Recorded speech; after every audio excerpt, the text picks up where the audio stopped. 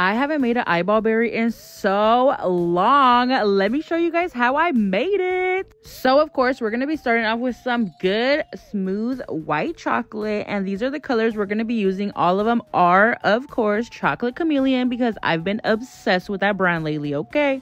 So right in the middle, we're going to go ahead and draw a blue circle. And honestly, I should have done this brown because my eyes are brown. So I don't know where this blue came from, but we just going to roll with the punches.